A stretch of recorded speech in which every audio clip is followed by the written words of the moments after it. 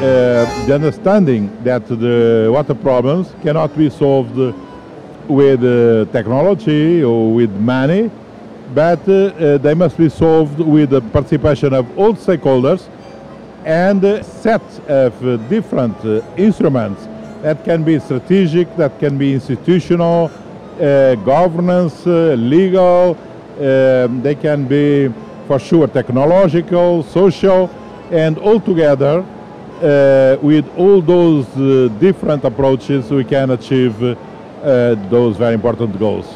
Water is precious, so nobody can make water, so we have to use water efficiently.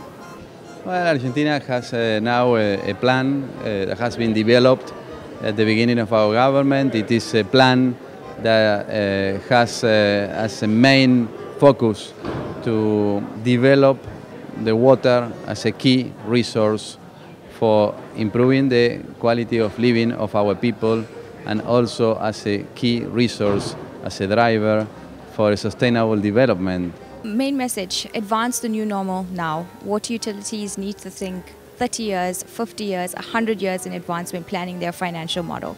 Public-private partnerships is a situation, is a contractual arrangement between a government entity and a private corporation or company where they co-leverage their strengths to achieve a common goal.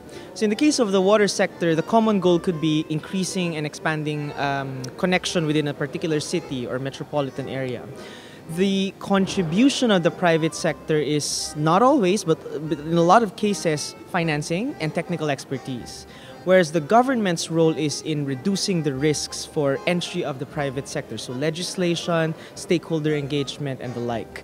Because I'm a professional working in wastewater recycling in Ghana, so seeing the expertise from across the world in terms of wastewater recycling is a very big opportunity for me to learn what is happening in Latin America, what is happening in Europe at the same time. So it has provided a one-stop shop to learn from all over the world.